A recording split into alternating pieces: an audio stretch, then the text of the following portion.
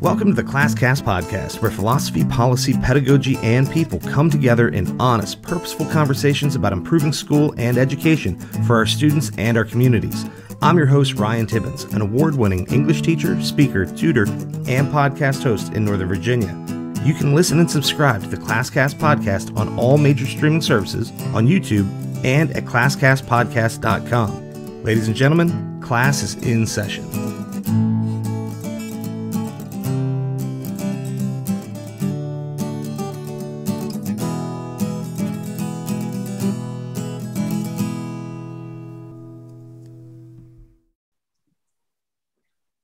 Welcome to the ClassCast Podcast. I'm your guest, Simon Tang, and today, Ryan Tibbens, host of the ClassCast Podcast, English teacher, one of my favorites, hot sauce producer, crazy man, jack of all trades, will be talking to me. Ryan, thanks for having me on the show. How are you doing? I am doing great. And Simon, that was fantastic. Both well done as a listener of the show, and for anyone who knows you, say through school, it seems perfectly fitting that you did the introduction rather than me. So, all right, let's for those who don't know you, let's give a little background. So I taught Simon in 11th grade AP English Language and Composition. What's that? Well, we got most of the year. We got 3/4 of that year. That was the 2019-2020 year. And then Simon just graduated. And so we've had a lot of discussions about education. And so I thought you'd be a great guest. And we also have sort of a limited timeline before you're going to be, gone for a little while. We won't have access to you. So we'll let you talk about that. But your sort of experience in school is probably a little different than most students. And so I'm going to give a very basic setup, and I want you to explain sort of how this goes, right? So the reason I said that Simon, it was great that he did the introduction, is because Simon has never really just been a student, but has also, for lots of technical and legal reasons, has fallen short of being a teacher. But so Simon has done all kinds of stuff at the school that we both worked at and attended, et cetera, far beyond what you would normally expect from a student, and to the point where, maybe perhaps this young man has tried to take some liberties with the faculty lounge or the teacher workrooms and things like that, which became a sticking point. But so Simon, you explain sort of what was your role in the school? Like, how has your experience been different than the average student? So I'd like to call myself a technology paraprofessional for the better part of the last 6 years, 2 at the middle school, 4 at the high school. I've worked alongside what we now call them the digital experience team, in layman's terms, and for the rest of the, world that isn't Loudoun County Public Schools, the school's IT team. And so I've done a lot of Chromebook inventory, maintenance, tier 1 technical support, just like this, support technician to end user type of support. So yes, but that does not fully describe it, though, right? Because, I remember freshman year when you arrived in the school, like first week of high school. That might have been a culture shock for a lot of the school. I mean, it just imagine someone walking in with a pocket protector, which I'm not wearing now, but, something that most people haven't seen since the 80s or maybe ever. Yeah, rocking the pocket protector, the well-organized pens. But I mean, freshman year, didn't you carry a briefcase instead of a backpack? No, I had a backpack. Are you sure? All right. Well, I just remember I remember thinking like that's a really short substitute teacher, and it took a little while before I realized that you were a student and not an employee. And that was the first couple weeks of freshman year. You also got to know, I don't know how long it took you, but you got to know pretty much the entire teaching staff, not only better than I did, but, fast, and would very, cordially say hello to people walking around the hallways. Like, what prompted that? Like, what made that an important thing for you to get to know everyone in the building like that? Being bold. Not only that, but at the middle school, going through the ranks, going through the motions, in a similar fashion, I got to know most of the people there. I was doing most of the same stuff at the middle school also. So just same thing, different place, new faces, but really not all that different. to be honest with you. Okay. I'm a firm believer that, it's important to get to know everyone from the principal to the custodial staff.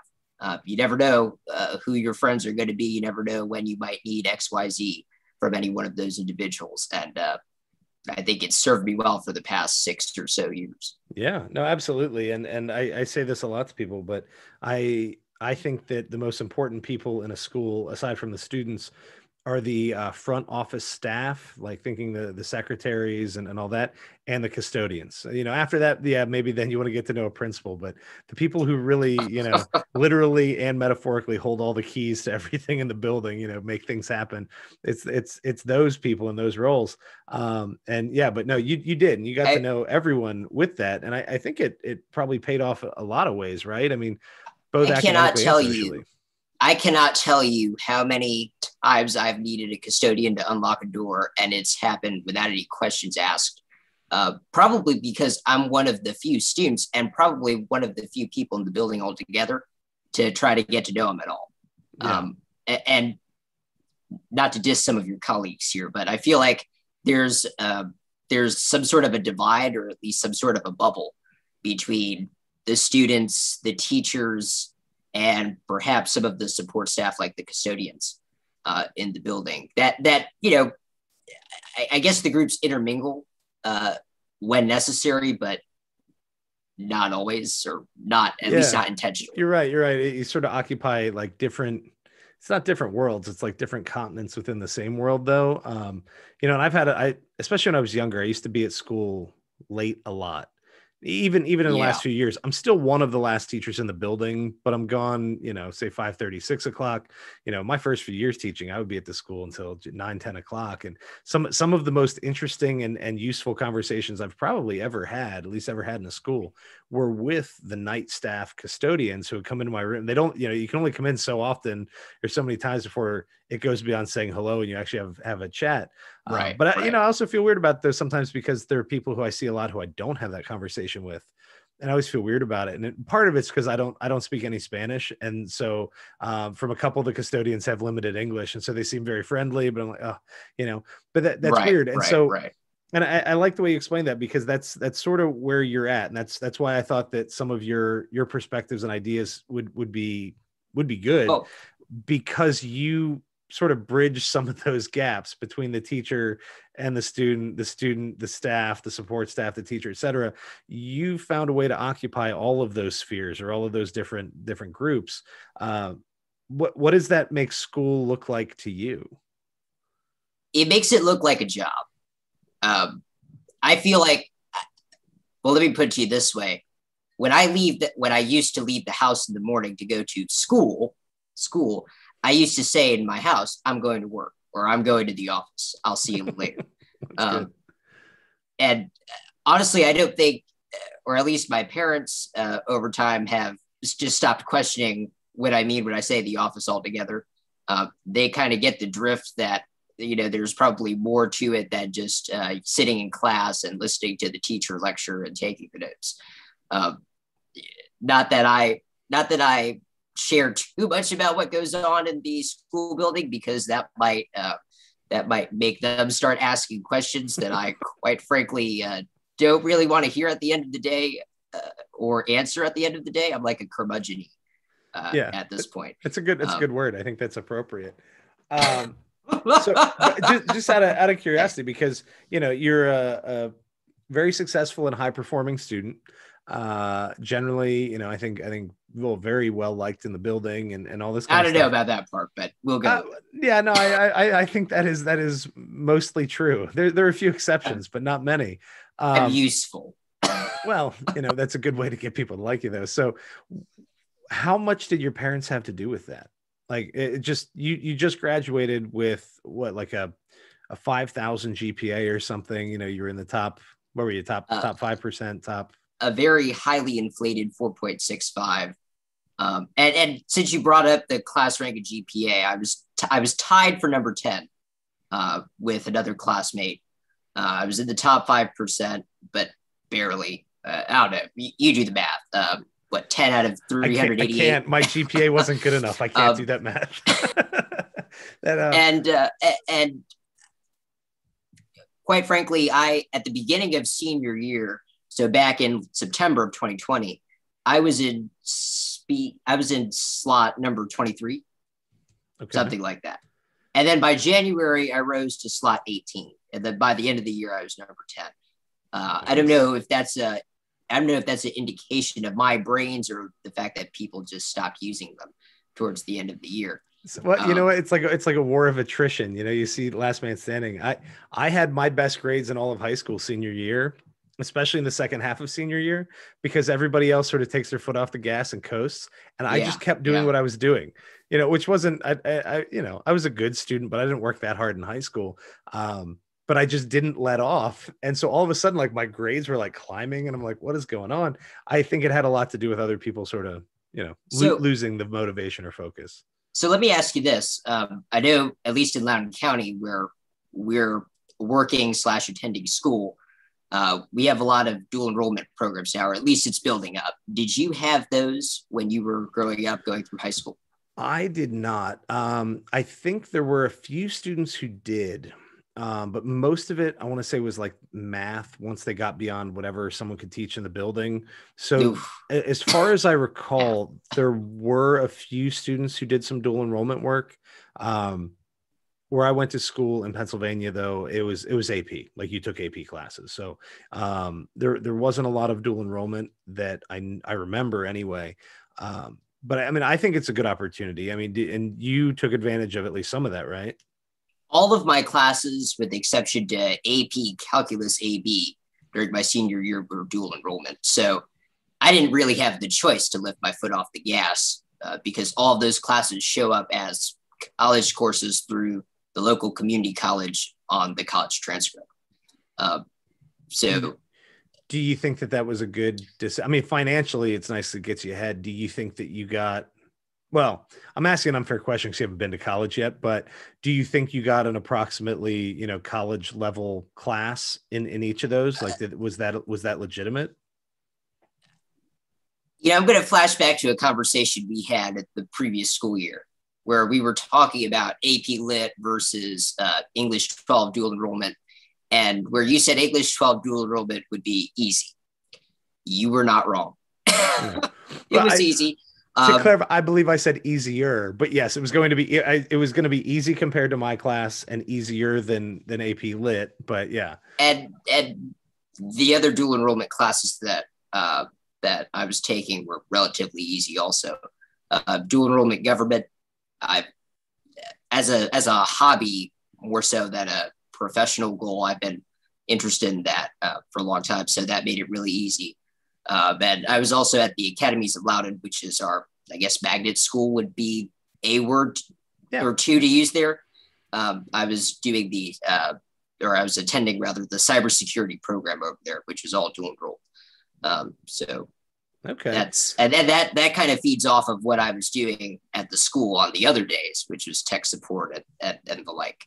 Right. So it made it really easy for me there. You know, and so you have that experience and you have, you know, a bunch of college credits, 50 something college so credits. You're almost halfway through college. I am just one class short, a humanities class short of an associate's in general studies. I'm actually, before we started this recording, I was actually in the middle of an application to apply with a certificate from the community college, which is just a step below the associates. And I'm 3 classes short from an associate's in IT. Okay. So is that something you're going to try to pursue? I think that's the plan. And to use those credits to transfer to another college, probably something online, just because of what my situation is going to look like over the next however many years of my life. Right. So, all right. So before we talk about that, because I mentioned, you know, I had a limited timeline to get you on the podcast. Before we reveal that mystery of, you know, he's not going to prison exactly. Not exactly. I'd argue I've spent 13 years there. But anyway. Well, we're getting to that too. But one of the things I think that was really interesting and impressive, and probably a surprise to you, it seemed like it, but you also came into a large quantity of scholarships. And I don't want to put you on the spot about the dollar value exactly, but you received the faculty scholarship, which one graduating senior gets each year. You're welcome for me talking you into attending graduation, because it would have been weird if you weren't there. It would have been very weird. He didn't want to go. I had to guilt trip him in. I'm sure I was not the only one. I'm sure you got a lot of that. But you also got some other scholarships, including one from your soon-to-be or your employer. So how did that come about? For a guy who already has 50 some college credits and who has mixed feelings about formal education, and obviously that's really what we're talking about today. But how did the scholarships come to be? Where did they come from? Like, how do you explain that, given that you weren't necessarily pursuing them? I wasn't the crazy guy who decided to put me up for the faculty scholarship, so you might be able to answer that better than I. What I will say is that I suspect that a large portion of it has come from what I've done for the past 4 years at the high school and 2 years at the middle school, which is saving a bunch of behinds from what seems to be momentary crises that happened in the building. As for the other scholarship, which came from the United States Navy, it's the $100,000 is really just a sum of all the benefits that come from the GI Bill.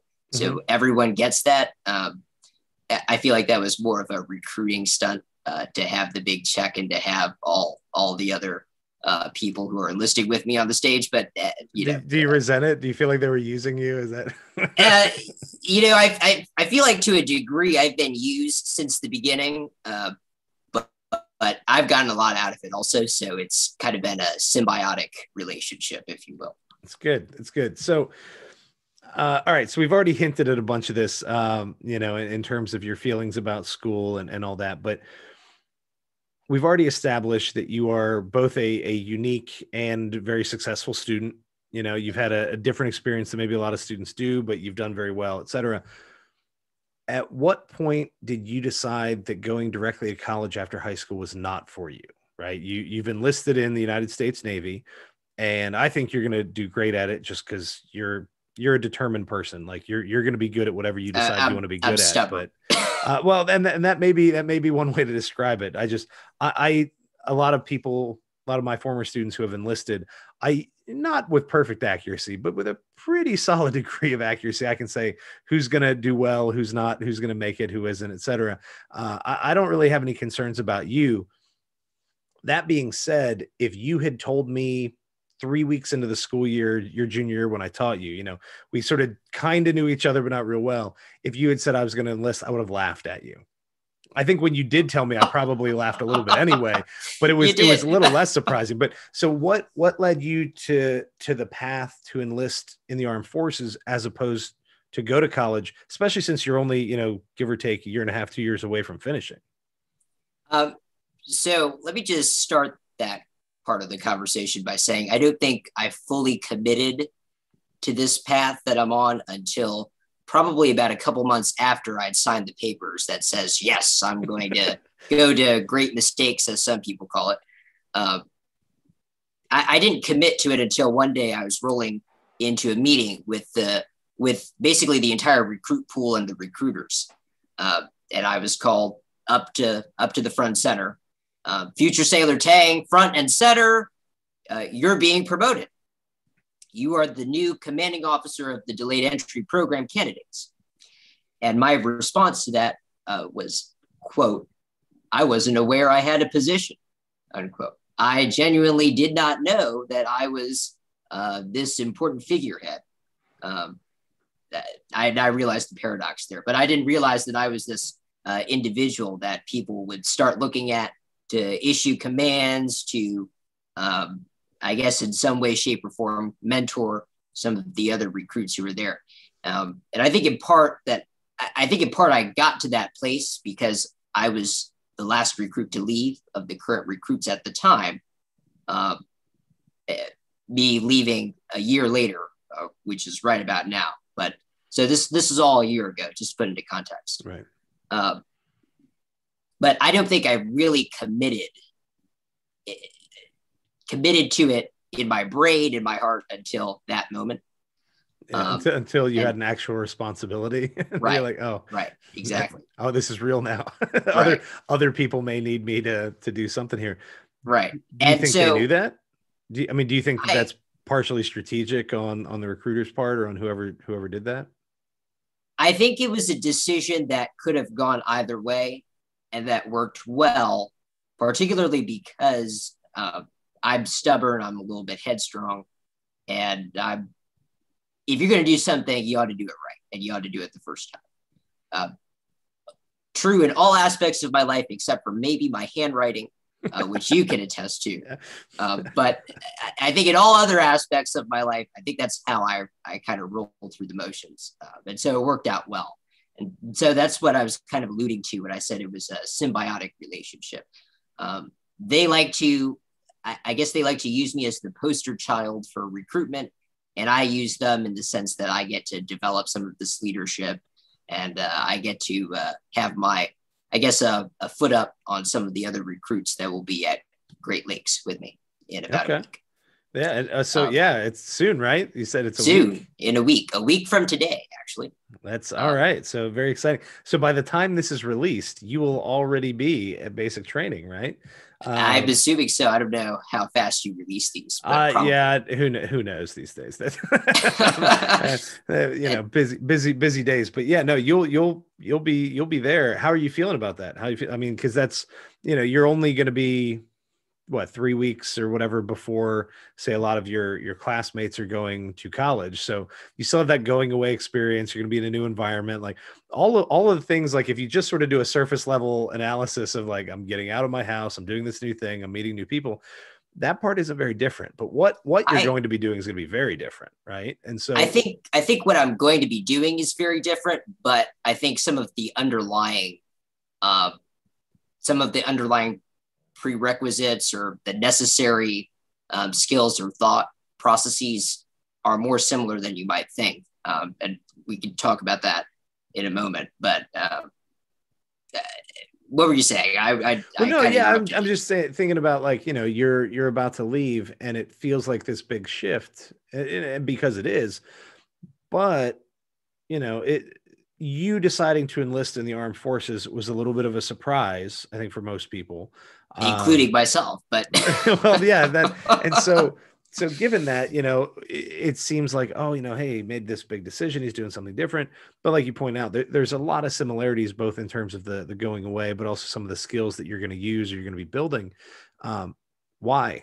Like, why did you choose military instead of school? Since you've already done all the dual enrollment and all the rest, like, even if you're I just hate school, you could power through. The way you work, you could be done in another year and a half if you really pushed and maxed out your credits. So why not do that? Like, what made the choice for you to say armed forces is a better route than just going to college immediately? So armed forces was never out of the question. And actually, my original plan was to apply for a ROTC scholarship or to the Naval Academy. But one of the requirements for that application is a SAT or an ACT score.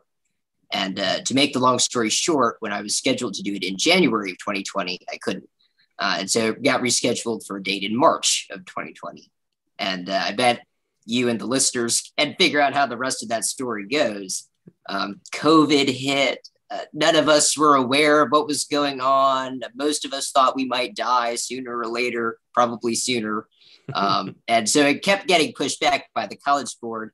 And after a certain point, I just said, College Board, give me back my $52 and I'll make something else work. So I decided to stick it to the man, essentially. And that is true. As far as I know, the military academies are among a relatively small number of schools that are still requiring the tests. Mm-hmm. Most places have gone test optional. A bunch of places have gone test blind. The academies, like I said, to the best of my knowledge, still require it, and a handful of others along with them. Do you think that obviously we don't know how it's going to play out, but do you think that was a good decision for you to say, you know what, I'm going to do this a different way. I'm going to take that different path. I think it was a great decision because I'm happier overall as an individual. I would still say I'm a curmudgeon, but I'm probably less of a curmudgeon than I might have been, say, around this time last year. Okay. Mainly because I didn't have to go through the college application process. I didn't have to go through the stress of wondering, well, now that these schools are all test optional, who am I going to get to write the letter of recommendation? I didn't have to worry about having to ask that, say, over email, as opposed to having a conversation first with an individual, something like this, but perhaps probably person to person, as opposed to webcam feed to webcam feed. Right. And quite frankly, I did have to spend a lot of time writing a bunch of essays, which was great. I know you thrive off of that as your side hustle, but that is my side hustle. And I would have loved to have written a recommendation for you. It would have been, as a rule, a letter of recommendation should be no more than a page. And usually you try to keep it to like half to 3/4 if you can. But for you, I would have sent them 3 and told them they just had to suck it up and read it. So let's get into the schooling piece of it, right? Because we now have the sense of what you're going to do and that you've been successful through school. I also said as we got started that you are someone who has listened to the podcast, and you and I have had discussions about education, say, even outside of class, just between classes, study hall, whatever. I'll hit you with one of the big questions for the podcast, and we'll let this sort of set up the rest of it. But okay. What to you is the purpose of education? And just because you and I have talked about some of this before, I'm gonna let you sort of double up or handle this how you want. Normally, I think about the guests and I change my words. Sometimes I say, what's the purpose of education? Sometimes I say, what is the purpose of school? I don't think they're the same thing. They're not. But for you, and you can feel that one, the other, or both. But to you, what's the purpose of whatever it is we've been doing in school up to this point? What is the purpose of a formal public education or of school itself? Indoctrination. And it's ironic that I say that given what my career path is going to be. But I think, in one word, if I had to choose one word to describe public school, it would be indoctrination. And I say that because from the ages of probably 4 or 5 to 12 or 13, I think that's when most kids hit 5th grade, maybe a year or two younger. You're taught how to walk in line. You're taught that the bell means that you switch classes, or that at XYZ time when the teacher tells you to, you get up and you move from one room to the other, maybe to the gym for gym, maybe to the music room on Tuesdays and Thursdays for your specials.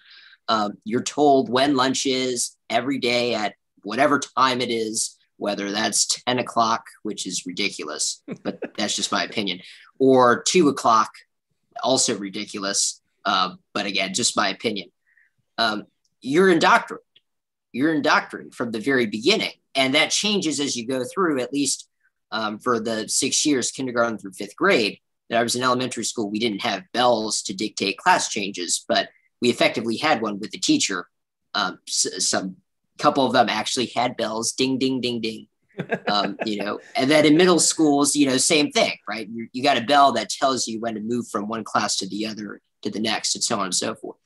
And so that's why and again, I made the joke that I've been in prison for the last 13 years. But it might not be an illegitimate comparison. While I do get to leave the doors of the school building, I don't get to leave them until 4:03 for the high school, or whatever time it is for the elementary and middle. Yeah, and you get to take a whole bag of work with you.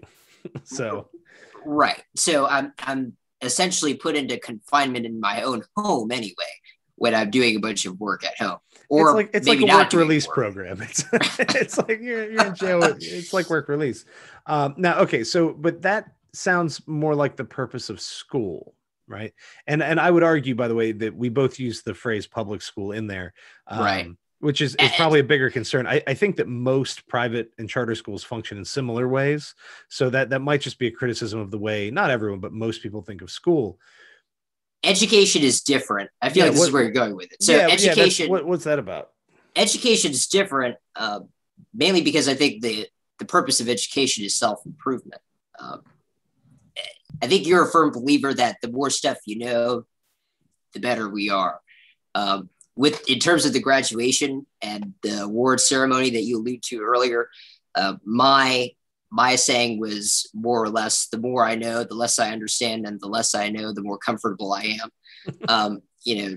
Just kind of a ironic mantra there. But I think in general, education is about self-improvement. And I'll give you an example.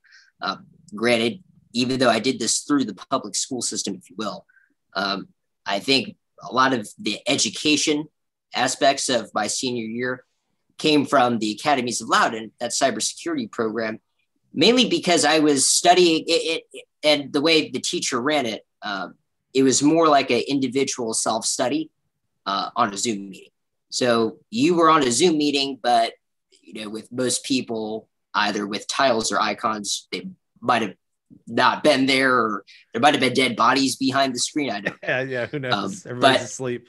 We were pretty much left to our own devices to read the material, to study, to tinker around if we have computer parts or computer hardware at home. And so I learned how to study, and I learned to tinker around with stuff that I'm interested in, to explore, if you will. And from that program, I got industry certification from it. I actually got 3 of them, which for the IT gurus who might or might not be listening to this, I got the core CompTIA certs, which is the CompTIA A+ Network Plus Security Plus. Those are just for those listeners who aren't in the IT industry. Those are 3 baseline certifications that a lot of employers look for from their employees, generally as help desk support, which is what I've been doing for the better part of the last 6 years, or network administrators, systems administrators, so on and so forth. But what's important about that is that those, at least in the industry, those certifications are gold. And in particular in IT, it's a lifelong learning industry. No one's ever stopping to learn stuff. So whether that's me taking notes from a video, or maybe reading a textbook about XYZ topics, or even something as simple as subscribing to a cybersecurity podcast and listening to some of the headlines, right? That's all part of the learning process there. It's also about passion. I'm interested in the topic, so I put a lot of effort into learning it. I put effort into the certification to show that, hey, I actually know something. I can compete with these 20-year-olds coming out of college that might or probably more likely don't have the same certifications. I can compete with people who've been in the industry for at least a couple of years and say, hey, I have these baseline certifications too. Give me a shot. Especially if you knock out those last 3 classes and you have the associates in IT. I mean, right. You're right there. Well, just real quick, just because the way you said that, you make it sound like, if education is about self-improvement, in this case, you were learning things that you're interested in. I mean, study skills, independence, plus the actual technical knowledge and skills. You made it sound like you were learning that almost in spite of school, or maybe it was coincidental. It just sort of, but if you hadn't been in that program, what's the likelihood that you would have had or sought out those opportunities? We can be critical of school and say that, maybe more people should have the opportunity like you did to say, do a magnet program or do something specialized, or maybe to not have to do it through school at all. But thinking, and maybe even think more like for the average student, which we're going to say you're not, for at least for the purpose of this conversation, but without school there to provide that opportunity or that structure, do you think that you would have done it? Would this have happened anyway? I could have gotten the books from the library, to be honest with you, because for better or for worse, the online textbooks we were provided, I didn't like them very much, and I ended up using some of my own materials anyway. So the materials to do it wasn't necessarily an issue, but what probably would have been an issue for me was the monetary cost involved. Just to put into perspective, the first certification that I rattled off, the A+ certification, it requires 2 separate tests, each costing $232. So take that 232 times 2. For the Network Plus, I believe that's $338, something like that, something in that ballpark. That's only one test, but add that to the 232 times 2. And for the Security Plus, I believe it's $370. So add that to all that. $1,000, a little over $1,000, something like that. Right. And I'm a high school student. I don't have $1,000 to burn. Well, I shouldn't say burn because it actually, those certifications help me in the end, but I don't have $1,000 on my own to spend on that. Right. And so I think school gave me the financial support to do it, but in terms of the supplies like the textbooks or some of the other learning materials, I procured those on my own anyway. Yeah.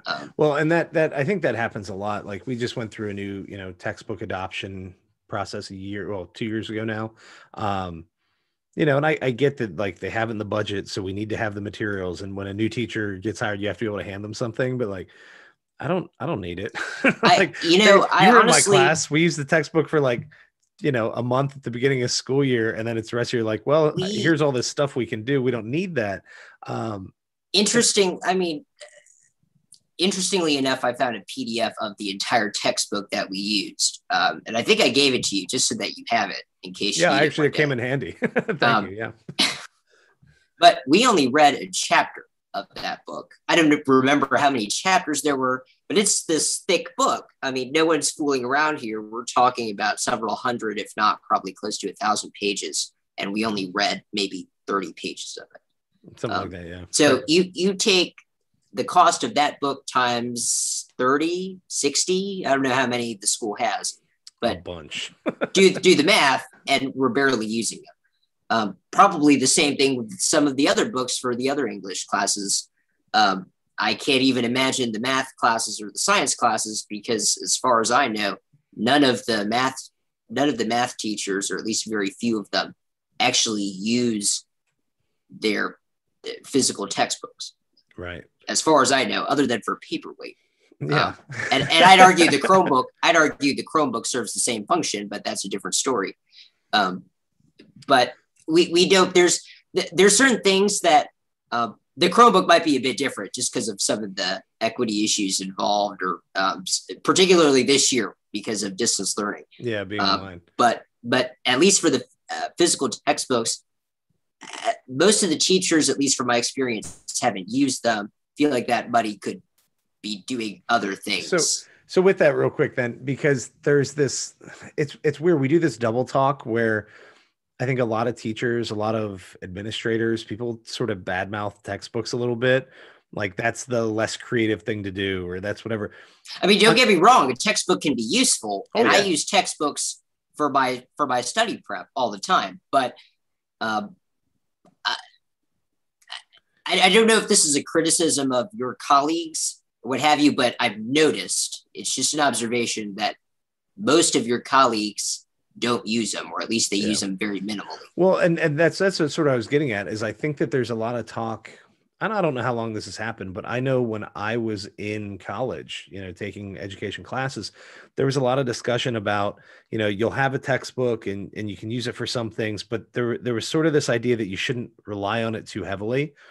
I mean, even though in these college. things are like, but these things are like, it's pre-made. It's got this lesson. It's got this worksheet. It's got this, all this stuff sort of done for you. And most of the teachers don't use it. We won't use it. But I mean, it's because I just think my personal belief is that it doesn't necessarily fit the way I want the class to run. And so I have the freedom to do something else. That's fine. But everybody talks that way until you get a new textbook. And then all of a sudden, all the people higher up, like, they love the new textbook. And I don't know if it's how much of it's because they really love it, or if it's just like, well, I just, signed off on this multi-million-dollar expenditure, so they have to pretend they love it. I don't know how that works, but I have never met a single one of your colleagues who says, I love this textbook.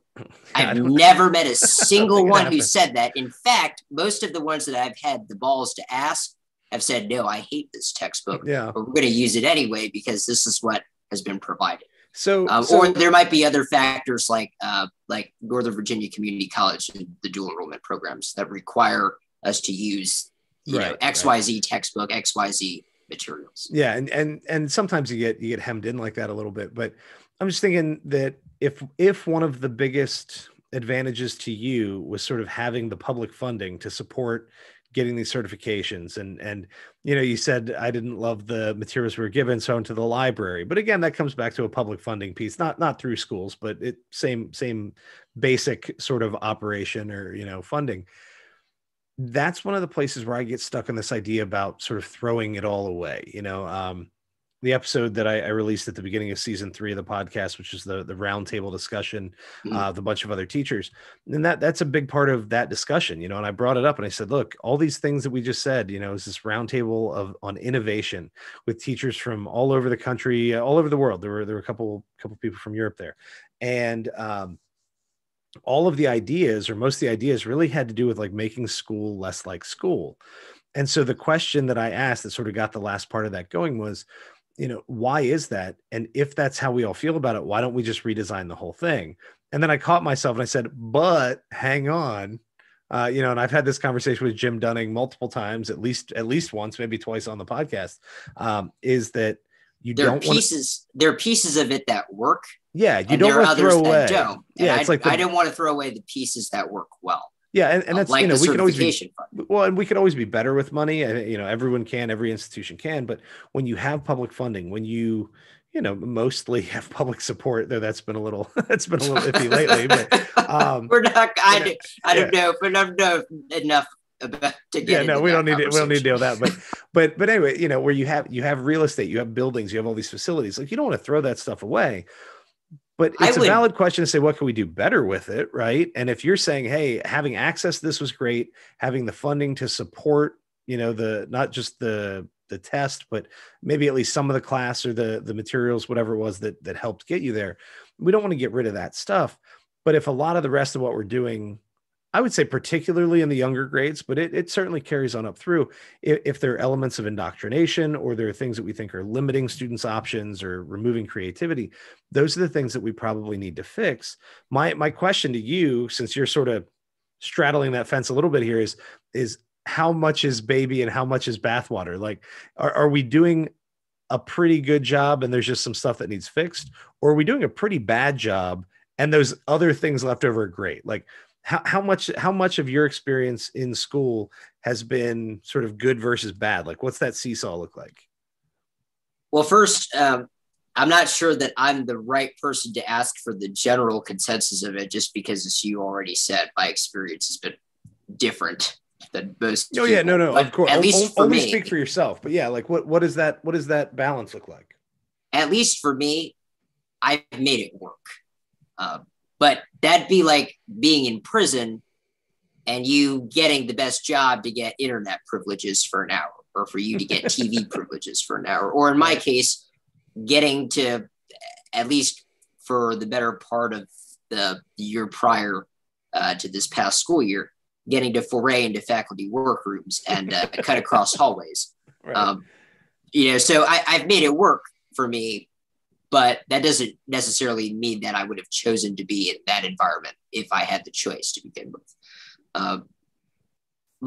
I agree with you. I don't think we should throw it all away. But there are definitely pieces of it that we need to reconsider, if not rework, at the very least reconsider or consider why we do them in that way in the first place.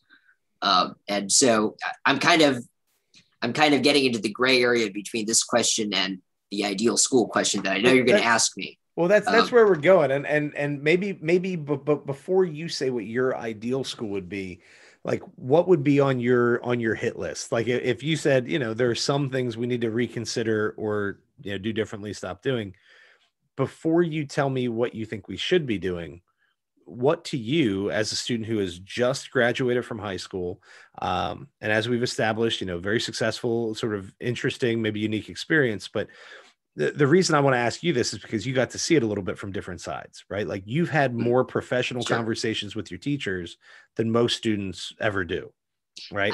So what goes? What are the things you would chop or reconsider, redo altogether? I would redo, well, maybe not redo entirely, but I would at least reconsider how it is that we decide what graduating requirements are. And I would reconsider how it is we structure our school day in general. Because the reality of it is, if the end goal of high school is to prepare students for college, it doesn't work very well. Not that I think that should be the end goal, but if that's what we all claim that it is, which a lot of your colleagues happen to do, it's not working very well. And so we should act accordingly to reflect that. There's also an element of it that I think is very personal for some of your colleagues that maybe it shouldn't necessarily be so. That isn't to say that they shouldn't be passionate about what they teach, but perhaps that passion would be more suited for students who share it, as opposed to students who are stuck in the class because they kind of have to be in this class to move forward. Yeah, I mean, the required pieces are definitely a concern. And I think that probably, and it sounds weird to say, but the first time I ever gave that serious consideration was not when I was a student. You know, probably at some point in college, I got frustrated with a prerequisite or a required gen ed class or something. But when I was teaching, I was, I don't know, I was probably first or second year teaching. My principal at the time was a former like music teacher. She was like the choir teacher or something. And she was a principal, and she was a decent principal. It was fine. But she started talking about student engagement and all this kind of stuff. And I'm like, I'm sitting in a required English class, and I'm not talking about like one of my higher level classes. I'm talking about a 9th grade general basic class, which we don't even offer anymore. I had kids ages 14 to 21 who spoke 7 or 8 different languages. I had like 6 different diagnosed disabilities. It was like crazy. It was my first year teaching. It was a wild class, right? And I was making it work. Like we were doing okay. I mean, you know, I would do better now, but it was going all right. And she started talking about engagement, and then she said, well, my students used to, and I almost lost my mind. Like I was the first time where I was like, I have to shut up. All of her kids chose to be there. And to your point, right. When you're passionate and other people want to be there, that's great. But like, if I can be passionate about English class, I have to remember that, you know, most people are taking it because they have to be. Class, right. So I need to make sure that I deliver that appropriately. I mean, do you think that that's something that should be addressed with teachers? Like, do you think teachers need to be reminded of the compulsory nature of their work, or like I think yes. And well, I'm going to cover this next piece of what I'm going to say with the ideal school question, because that's where we keep heading. Yeah, you can roll right into it. That's fine. The short answer to the question you just asked me was yes. And I'll give you, well, I'm not going to name names out of courtesy, but I was in a Facebook discussion with another teacher talking about how their class, the class that they were teaching, probably wasn't necessary for most of her students to be successful outside of school. And there were some, I'm sure some of her colleagues were not very happy with my statement, but they refrained from commenting on Facebook just because of the fact that I was still a student at the time. And I'm sure that this teacher probably wasn't the happiest after reading my comment either.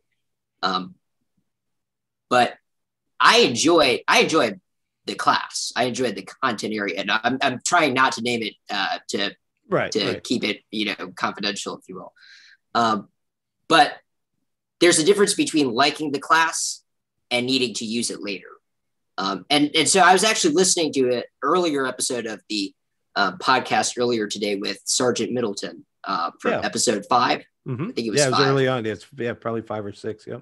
And there was something in there about the things that you use and not really knowing until you have to use it. But the reality of it is that there are certain things that, I mean, let's put it to you this way. I know there are certain things that I'm not going to have to sketch out on paper, or that I'm not going to have to solve. I'm kind of giving it away here, but there are certain things that I know I'm not going to have to do in the professional world. Right. That I only need to do for the sake of passing the class, to get to the next one, or to, study for the SAT, to pass that section of the SAT, so on and so forth. There's certain things that I know that I'm not going to have to use, or that if I do have to do it, there are tools that can do it much more accurately, much faster than I could ever by hand. Right. But I mean, is that a question though of the content? Like, I'm just thinking, as you said this, it's a question about the mandatory and compulsory nature of it. Yeah, well, because the folks that want to be in, Go ahead. Well, I like think about, you're about to go to basic training and think about like an obstacle course that you might have to run through. Sure. What's the likelihood you're ever going to have to put all of those skills together at the same time? You might have to do each of those things separately at some point, maybe, right? But I'm not sure. I'm not sure, but the difference is I'm choosing to go through that. Well, right. But what I'm saying though is like with school though, if we want to think of it, maybe like a lot of people do, it's a lot of hoops to jump through. It's just do this to get to that class, do this to get to that class, get the numbers, get your GPA, get out of here, whatever. That's, in my opinion, it's a terrible way to look at it. But if we're going to say that's how some people are going to look at it, or it's too difficult to change the system, then it becomes a matter of designing a better obstacle course, right? Like if we're going to make you do all of these things, let's make sure that they're all actual skills that you're going to use. So whether you want to do it or not, by the time you're done this obstacle course, we know that these are functional skills. Do you think the compulsory nature of school would be less problematic if we were more careful in choosing what those required classes were? Like let's say if in class you were allowed to use some of the technology that you would be able to do in a job. If you were doing this in a professional setting, you might have some software or something else to help. Would the fact that you were forced to do it be less of an issue if we provided you with that same experience in the same software? Like is it that we've missed the mark in what the tasks are, or is it just the fact that we're requiring it all together? I think it's more the fact that we're requiring all together, because if I'm choosing to take that class, or in my case, to go through the gates of hell at basic training, at least I'm making the choice. And I was watching something the other day. I was watching for a college class that I'm taking online at the moment. I was watching a little roundtable discussion on ethics, and Justice Scalia said about the criminal justice system that we have in this country. If you lose your case, at least it's your fault because you hired that lawyer, right? As opposed to an inquisitory system where you have an investigating judge, in which case your fate is kind of out of your hands. Okay. It's all up to whether you have a good or a bad judge.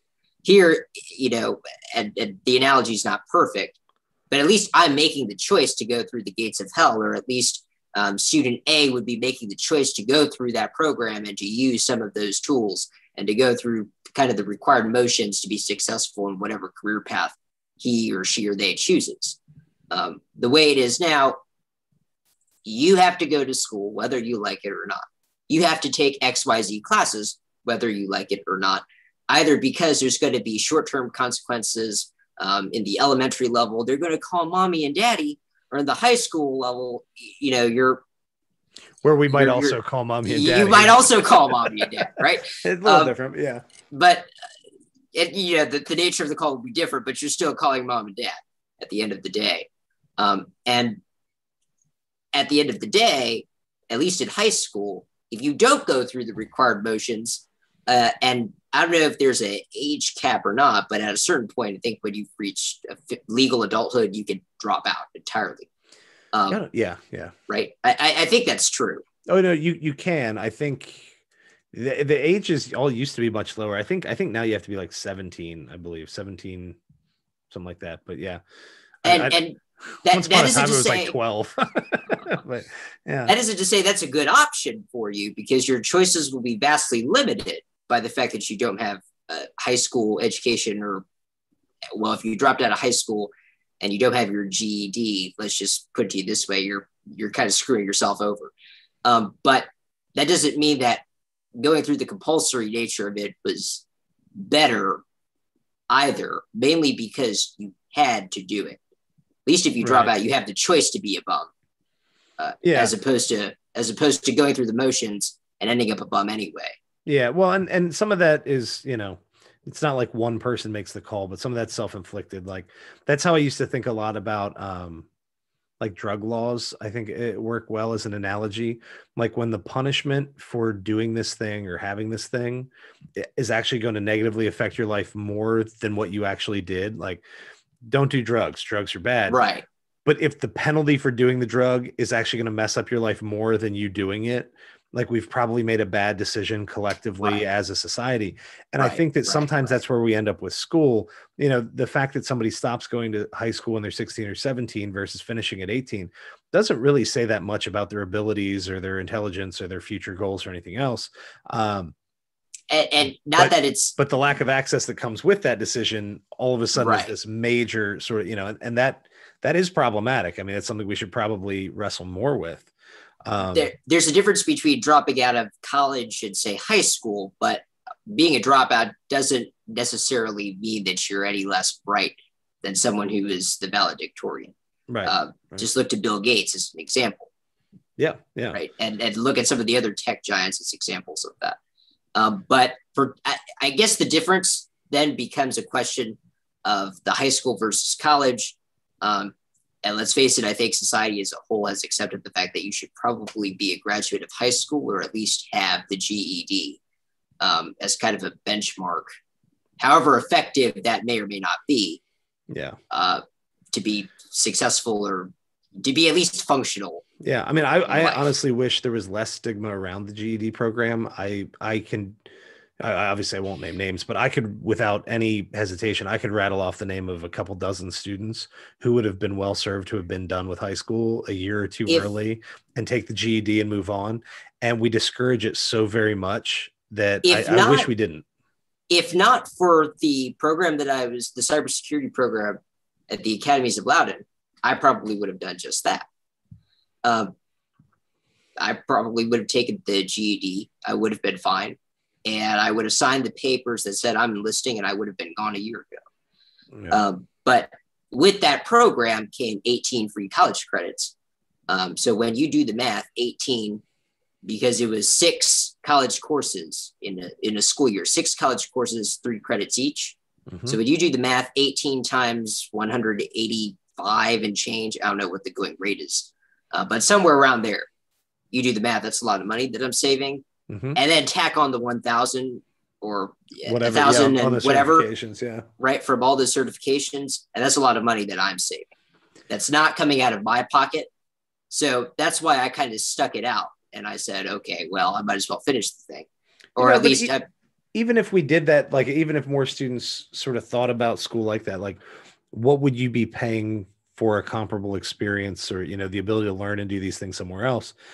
But maybe to your point earlier about the dual enrollment stuff is if you don't have access to a lot of dual enrollment classes, then maybe it's harder to do the math, or maybe there's not a direct carryover between them.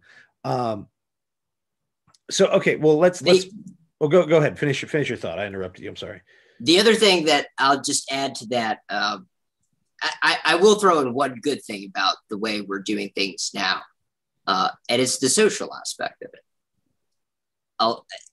When it first happened, again, the school year before last, with the 15-minute recess, whatever it is that you want to call it, recess, potty break, 15 minutes sort of break time. Yeah. You know, I was like, why are we doing this? This is stupid. This is dumb. And then I thought about it. I actually didn't think about this until the other day, but I was like, no, wait, that shouldn't just be 15 minutes. That should be an hour or 2 hours here. And so this is a good segue into the ideal school question. Is that the next question you were going to ask? Yeah. Okay. So my ideal school, and Greg, we could talk about whether school is ideal in general, but if we're talking about a school, right, I think the ideal school would probably be something more like college system, where you choose a major or you choose some sort of focus or concentration to study. You choose the classes. You choose when you take these classes. And by virtue of that, you're probably also choosing which teacher or professor that you'd have for that class. You're choosing how you would take it, through what medium, whether that's online, like what you'll be teaching next year, whether that's online, completely asynchronous, like what quite a bit of my college experience, in quotations, college experience, has been like, or whether you're choosing to take it in person, like we do the school system now. And I know the mini series in season 2, towards the end of season 2, is about school choice. I don't know enough about that in terms of a policy perspective to say whether I'm really pro school choice or against it in the form that we talk about, or the form that you were talking about in the policy perspective. Right. But what I will say is that students probably should have more choices in the classes that they take, in the subjects that they study, and so on. And there might be some requirements of it, like, say, a literacy class here. Like, for instance, I think all of the associate's programs at Nova require at least the English composition 1 and 2 class. And they require a math class of some kind. And they require a science class or 2 of some kind. And they require a history or social studies class and a humanities class. You know, there's certain, those are probably good just as a general requirement, like a class from here to there. But we probably shouldn't have at least half of our schedule block for 4 years devoted to that. Yeah.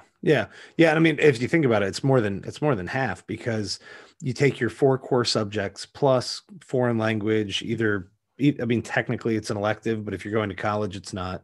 And then you're going to have, you have to take a certain number of PE classes. You have to take health. You have to take, everyone has to take like a personal finance and econ class. Not that any of these things are necessarily bad ideas, but by the time you're done, it's way 3/4 of your schedule is dictated, not half.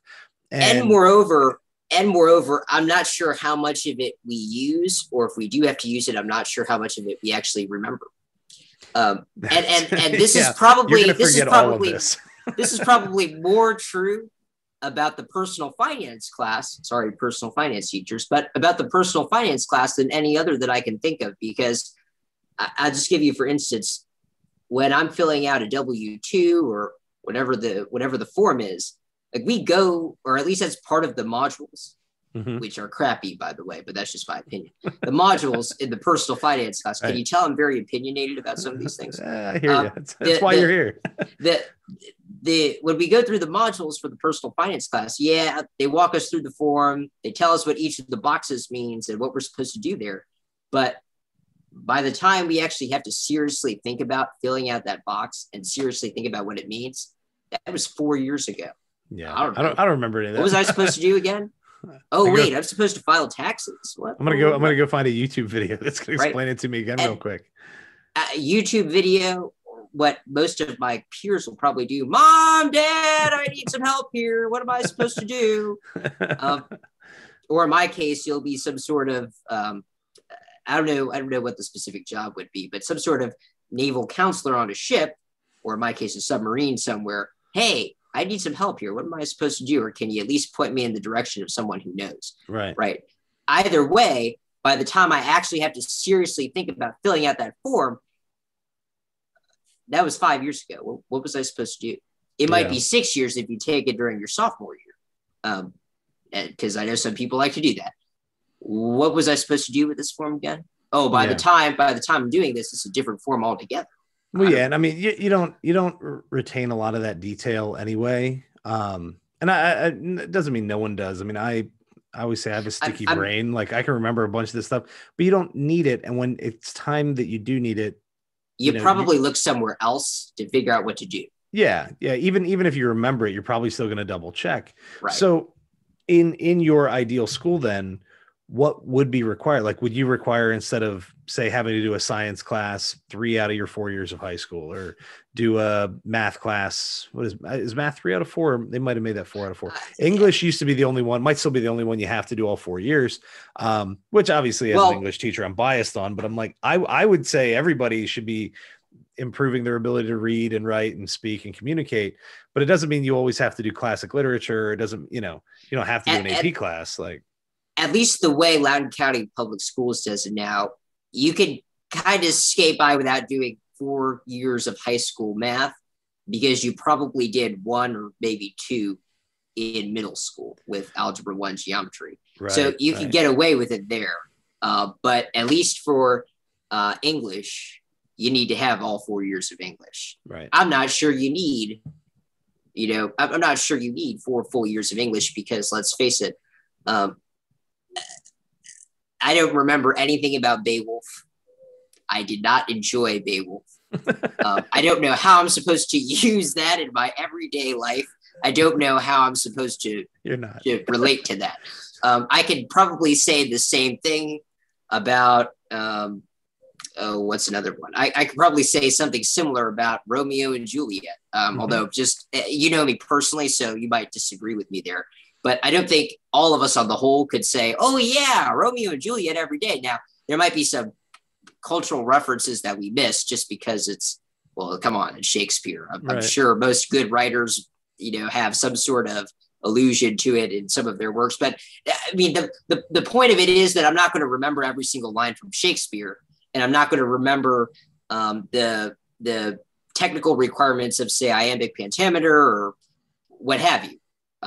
So I'm not sure that we need to study those things as a required basis. I do think people need to write, or at least they need to know how to write. They need to learn how to speak. They need to know how to think. They probably should have some sort of sense with numbers. And I kind of picked up that mantra from you, actually, but it's probably true. You've said it before on some of the other podcast episodes. So I'm going to quote you here. English isn't the class that gets you the job. It's the class that gets you the promotion, right? Yep. I'm not misquoting you. Yep, absolutely. And I'll go back to what I said at the beginning of the episode with how I was the commanding officer of the delayed entry program candidates. It's the fact that I can talk, that I know how to interact with the recruiters and the rest of the recruits, that I can, when the senior chief rolls by and says, "Show me what you got," I can show him what I got, and I can deliver it in a way that's somewhat persuasive and that makes it look like I at least have an idea of what I'm doing, even though I might not have a clue. Right. So it's the class, it's the thing, if you will, that moves you up in the world. But in terms of getting your foot in the door, I don't think I, as an IT person, need to know the very specific things about American or British literature. Right. And so I'm not sure that those aspects of it are required. That's in part why I liked the dual enrollment English class that I took, because the emphasis was more on actually being able to write. And granted, even then it was about writing specific types of essays, if you will, but just being able to write, to communicate with the written word and to express your ideas in that manner is probably an important skill. Same with public speaking. I know you used to teach that, and though it wasn't the primary emphasis of the AP English language class that you taught, there were some elements of it that work well together with it, like the elevator pitch that we did. Right. All right. At least for basic math, I'm going to give kudos to the elementary school teachers here, which I don't do very often. But the basic things that you must know how to do to be at least somewhat functional in the world that we're living in, adding, subtracting, even things like telling time with the analog watch, which I have some serious doubts about my peers' ability to do. But anyway, that aside, those are things that you learn early on. Right. And I'm not sure that we need to know how to graph a hyperbola. I'm not sure that you need to know how to take the area of a conic section. I'm not sure that you need to know integration or derivatives to be successful in every trade or every profession that there is out there.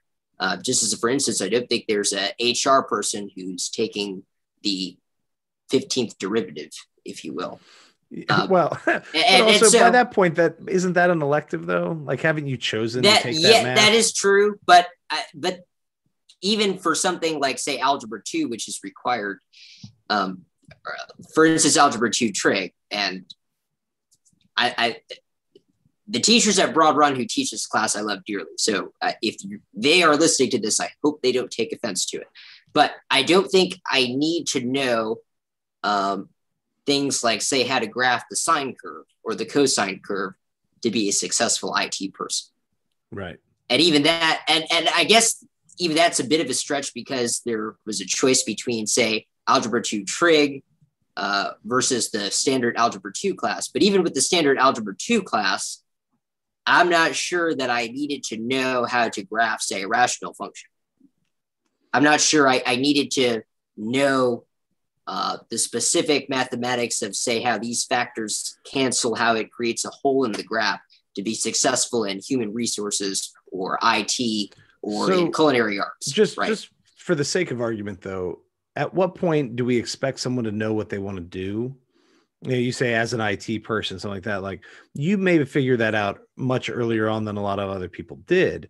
At what point do we trust the student to make that call? Or, we probably shouldn't even ask the question. The parents are the parents and they should just be able to make these calls. But like, at what point are we comfortable specializing to that extent? The parents, let's face it, and I say this to my parents all the time too, like they have influences on their children. No question about it.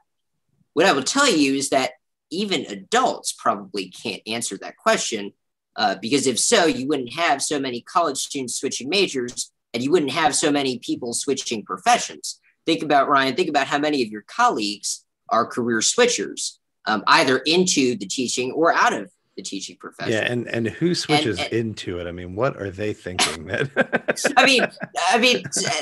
Hey, some of my best teachers from Broad Run High School and before were career switchers in either direction. But the point being is that you have people who are in their 40s and 50s leaving successful careers in industry and are coming to who are going through these master's programs or certificate programs to get the licensure to teach. And I'm sure that's true in other industries too. In IT, for instance, I know one of the big things about the IT industry that CompTIA likes to emphasize, or at least emphasize from what I've gathered from what they've published online and on their social media, is that anyone can do this with the right skill set. It doesn't matter if you're 60 and coming from a career in, say, automotive tech, for instance, or if you're coming from a career as an artist and you want to become an IT person. Anyone can do it with the right skills and with the right knowledge, right? And so I'm not sure that's a reasonable question to ask because you still have people who are in their 40s, 50s, and 60s who are doing this. Well, maybe not 60s because they're approaching retirement. They're approaching the time where they can collect their tax dollars if they're lucky. But the point being is that you have at least somewhat functional adults because they've survived for so long already, making the same decisions as someone who is, say, 20-something in college switching majors, or even the 17-year-old or 16-year-old who's saying, I want to be a doctor one day, and the next day I want to be a police officer, or I want to be the next congressman. Yeah. And I mean, and that's fair. I'm just thinking about as the overall sort of experience of it. Like, let's say things continue as they more or less are now with compulsory courses and et cetera. We'll project to the future. I don't know, 20 years, 15 years, whatever you like. I'll be collecting your tax money. Yeah, that's right. 20 years out. That's right. But think like, if you were to have children of your own, how comfortable would you be with sending them to a school system like the one you attended? Well, since I turned out okay with it, the odds are they'll probably turn out okay also. That might not be fair, but I'm just going to. Yeah, no, I always think that's one of those things when people, say have, and you walk the line there, I think pretty nicely, pointing out like what's good about it, but what needs to change or where extra choice needs to be available. That's for me, that's a big part of it. I think as a teacher, when I moved to Berryville where I live, you always look at the schools. And so my thing was like, they just can't be awful. Like they don't have to be great. Yeah. They just need to be pretty good because we'll figure it out. We got a library, like we'll make up whatever we need to. But honestly, there's a degree of like that's a good test for like how serious are people about their criticisms of any institution, is how willing or unwilling would they be to send their loved ones into that situation. So like, would you duplicate that process? Let's put it to you this way. I wouldn't sacrifice my children to the holy powers that be because I think school is an evil institution. But I think that's a choice for the child to make. Okay. And I can already see listeners, I can already imagine them wondering, what is this guy talking about? In what right mind would you say that a 10-year-old has the cognitive power or the worldly experience to make that decision? Probably not.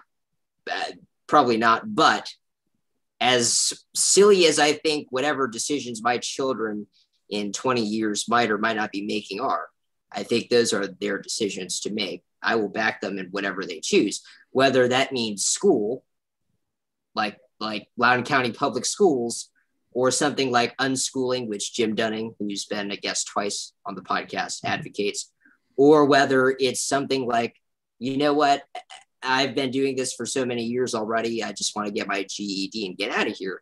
Okay, that's up to you. That'd be the choice of my children. Whether or not I have children is an open question, but for the sake, let's just assume that I do. That's a decision for them to make, not for me. But I made the system work to my advantage, at least to a degree. There are certain cases where it didn't quite work out the way I expected, but on the whole, it worked out for me. And if that's the experience that my future children, that I'm not naming after you, but my future children would like to have, hey, so be it. All right. Well, now I've got something to think about here, because what more can I contribute to your life so that we can have a little Tibbens Tang running around? Like that's good. Now, all right. So, I mean, lots of good stuff there, and there's a lot of things that you said that I think you know that I already you already know that I agree with or mostly agree with, because I think that element of creating the opportunity to specialize is really important. How much or how little, choice we have might actually be dictated by what we can staff or what we can fund. But that's the big missing piece, I think. I have only met one person in 13 years of public schooling and in 18 years of my life, of which probably, the first few I couldn't remember diddly squat about anyway. But again, just to make the point, in 18 years of my life and 13 years of public school, I've only met one person who has said, keep things the way that they are. And even then, that was mainly for the social aspects. This person even agreed that there are probably certain things that we could do better, that it wasn't completely perfect, but that on the whole, it was a decent system. I've only met one person who's ever said that. And even that was an acknowledgement, at least enough for me to say, yeah, even this person who likes public school and the way it is thinks that there's probably a thing or two that we could change to make it better. Right. I've never met someone who has said, yes, keep everything exactly the way it is. It is superior in every which way. I've had a couple, on the show who have said mostly keep it the same. And that's usually when, you say, hey, what's your ideal school? And they say, I don't know, I just fewer tests, and they're like, they'd get rid of standardized testing. I'm like, well, that's I'm not sure that's a great answer. Not to diss any of your other guests, but I'm not sure that's a great answer. And maybe part of this is related to what my future career is in the military. But at least in the military, on the enlisted side, you still have to take tests. Yeah. and for at least the first probably 6 months to a year, you still have to go to some form of schooling. In the Navy called A school or C school, whatever. But you still have to go to some form of school. You still have to take some form of test, even at basic training. There's tests that I'm going to have to take on the knowledge that I ideally should know going there. But the reality of it is that while I know it, most of my peers probably won't, at least not off the top of their heads like I do. Not to toot my own horn or to, No, I know what you mean though. And that's going to carry forward. That's part of what that conversation with Brandon Middleton was about, which you said you were listening to, is how some of these study skills and some of these things really did carry forward in ways he didn't expect. Right. Right. I wouldn't toss the tests entirely. I think that's a place where you can make changes and make improvements, but that's usually a quick sign. If I say, if you can make any change you want, the person says, I'd get rid of or reduce standardized testing. I'm like, man, you're really thinking inside the box there pretty tightly, that you're going to change that one sort of endpoint piece. Right. But either way. Oh, go ahead. I'll even just add that even in like the IT industry, I still have to take tests to get the certifications in the first place. It's not a project that I'm doing that says, oh yeah, it's good, you get a certification. There's a test. Right. I have to take a test. It's not a project. And so that's something else that I've picked up on. Just now granted, I've listened to 70 some odd episodes of the ClassCast podcast. So I'm kind of pulling in pieces from all the episodes here, but that's something else that I picked up on, which is that there was a lot of, we should abandon the test and go for the project, or at least we should reduce the amount of tests and do more projects. And just my own personal opinion about that is that I would much prefer the test over the project, because I don't have to do anything other than take the test. Someone else like you or one of your colleagues has already got questions in mind that they want to ask. And as long as I study whatever it is they tell me to study, I will probably do fine on the test. Well, that's one of the reasons I don't people have push to for work the projects, though, is because the test is easier, And by the way, I think personally, I think there should be both. I don't think we should do all projects, because that's incredibly time consuming and frustrating and whatever else. I don't think we should do all tests, because there's a lot of those soft skills or power skills, that you don't learn how to interact with others. You don't learn how to problem solve. You don't learn how to delegate and all that stuff by taking a test. But even then, I'm not sure that comes out on a rubric of a project either, especially when most of your rubrics come out to be, did you, I don't know, did you cover this piece of the content? Did you address this other piece of the content? Did you include citations, whatever, right? I'm not sure. And what was it that I think it was Joe Pizzo mentioned? Power skills. That was the power skills. That's power skills. Yeah, I like to give him credit. Yeah, I like that. That power skills is an awesome way to put it, because I like him. The term soft skills is like, okay. That makes me think of like the touchy-feely stuff. Yeah. Which even that though is really tricky, because as you get into this push for like standards-based grading and mastery grading, there are no state standards on your ability to work well with others, and so technically, if you really want to follow the rule and say it, you can't even grade on that. Like, you could be the biggest jerk, you could get along horribly with your partners. In the end, if you demonstrated the knowledge and skills, then boom, you get the grade. Not to diss any of your colleagues. Not to diss any of your colleagues, but some of them probably aren't the best at those power skills either. Entirely valid point. As you made very obvious from the get-go, I have worked with probably 200 of your colleagues. There are probably more of them, but I'm just going to throw out the number 200. And I've worked with probably, at least on a given point, probably 500 or so of the 1,500 students. Even in things like, when one person comes into the tech office and I'm there, or if I'm helping out in this class or that class, and there have been teachers who have gone down to the tech office and demanded me at that instance when I was in another teacher's class. That has happened before. Yeah. Which, take that for what you will. But I'm not sure that most of your colleagues, Ryan, are the best at those power skills. Yeah, right. I'm not sure that we should be doing things to grade those, or at least to encourage those to use those, when most of your colleagues, well, maybe most isn't fair, but at least some of your colleagues aren't doing it, and probably the ones who are going to do those things aren't doing it themselves. Yeah. No, so, and that's, man, that's a good idea though, to do like a professional development session for teachers. That's not about a new software. It's not about some new, it's like, this is how we work well with others. This is how we and everybody would be upset about it. But like, by the way, principal should just go down the list and be like, here's my 20, I'm sending these 20 people there. I don't care if they like it or not. Like, they need it. And I've sat through some of your professional development, at least for the technology stuff. And I was thinking to myself, again, not to diss any of your colleagues, but I was thinking to myself, I could think about 10 different ways, if not more, to do this better or more effectively. And probably in a way that, I would have been happier, because I wouldn't have had to either circulate around the room to make sure that you, the teachers, weren't being crappy students. And doing the same things that you tell the rest of us not to do in class. We are. Teachers are the worst audience. Yeah. You guys are the worst students. I tell you guys that all the time. Yeah. Because I see it in the PD. I see teacher A checking email. I see teacher B making their lesson for tomorrow.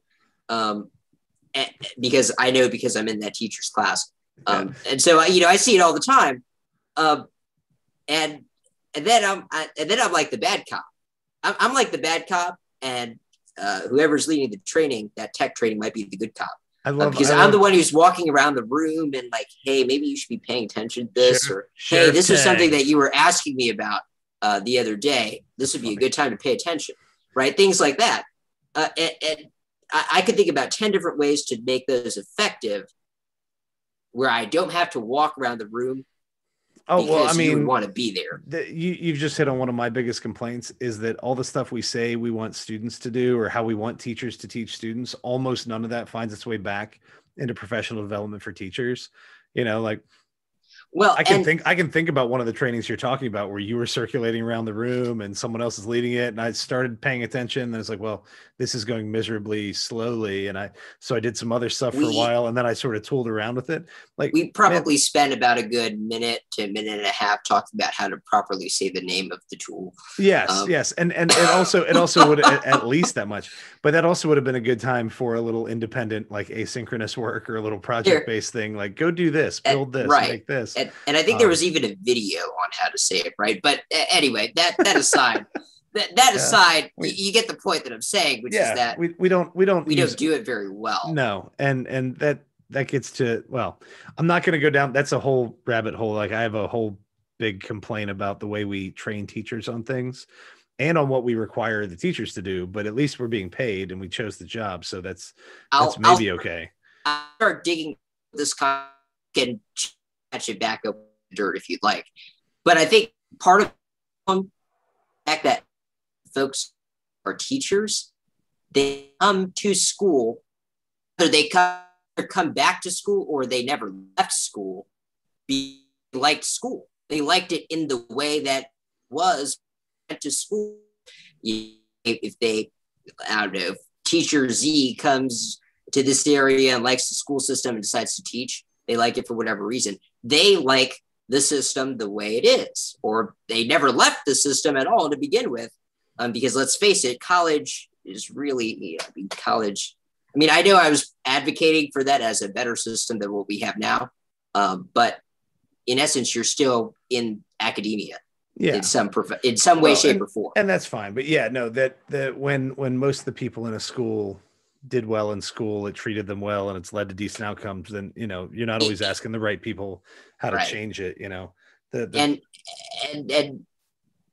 I don't know if that makes it even more ironic that some of your colleagues are worse students in these PDs.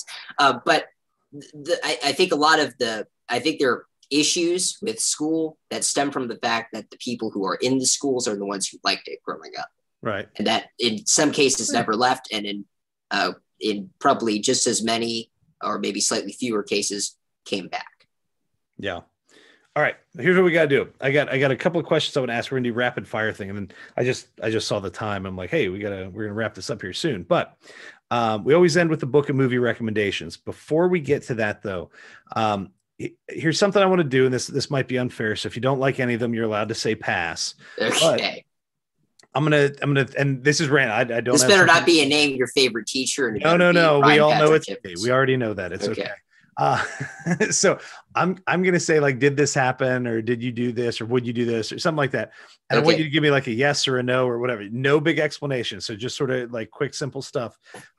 Since we're getting the perspective of a recent graduate from, of school. So online, synchronous online classes, is this something that we should or should not continue offering? We should continue offering, but we should also offer asynchronous online. Okay. Do you think that there was a significant loss in learning for high school students over the last year and a half? Do you think most people lost a ton of stuff, or it was comparable? No. And even if there was, I think it would have happened either way. Okay. Let's see what else. Have you, for the reasons that I described earlier, it would have happened either way. Do you, not saying did this happen to you or anything like that, but do you have concerns about the way we teach things related to equity or race or whatever else? Like, we're hearing everybody go crazy for or against or whatever. From the student perspective, is this a serious concern? I have questions and I have doubts. about the efficacy of what we do and the efficacy of what we propose to do. Okay. So whether we should or shouldn't do it, it's not working anyway. I don't think what we're doing now is working, and I don't think what we're proposing to do would work very well, if at all, either. Okay.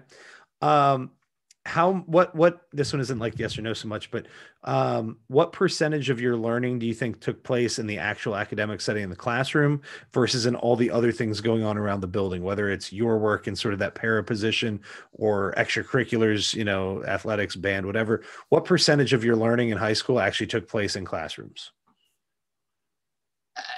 I think that depends on what aspect of it we're talking about. If we're talking about the trade, as in IT, none of it.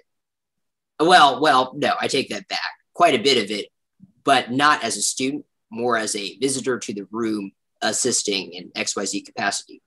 Okay. Or for the past school year online at home at my desk with the same virtual Zoom background. If we're talking about socially, parts of it, but again, I think most of the social aspects of what I know now, I've learned outside of the classroom, but bits of it I've gotten from the classroom. Things like, probably it isn't a good idea to just walk out of the teacher's classroom. It probably isn't a great idea to criticize the teacher to their face in front of the rest of the student population in the class, things like that. Yeah. That's useful. Okay. How much should I be paid each year? I don't know. I think that depends on a lot of things. If I were no big explanations. I want a dollar figure. How much am I worth? I think you should get a raise. Appreciate that. How much should the average teacher get paid? I honestly don't know. Yeah. I honestly do not know. Well, I phrase it that way because that gives the, you could be like, you deserve a raise. And you say, how about the average teacher? You'd be like, a much bigger raise. And then we know where I stand. That's good. You deserve a raise because you're awesome. But I don't know how much of it. Well, who is it? There was someone on the Echipodlooza episode. It was the French lady who was talking about getting her money's worth in her classes. Right. Right. I'm not sure how much of my money's worth through tax dollars or how much of my parents' money through tax dollars am I getting out of some of your colleagues. Right. But we'll not name, but some of them.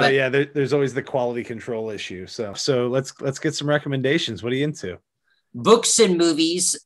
Books, anything Malcolm Gladwell. I'm willing to debate anyone about which of his books is the best. I've read them all with the exception to the latest one, The Bomber Mafia. Haven't gotten a chance to read that yet. I will say that I like Outliers and I like Blink. Blink because it was the first Malcolm Gladwell book that I read. Outliers probably because it's the better one of all of them. I'll tell you that my not the most favorite was probably Talking to Strangers, probably because it was more different than the rest. Not a bad book, but different than the rest and more charged. There's more exigence to it, if you will. Yeah, definitely darker than the other books. I don't remember if you actually used it for my class or not, but I did use that one. I did use that one for your class. Yeah. And there was another choice by, I think it was Catherine Scholes. Being Wrong. Being Wrong. Yeah. I liked that one too.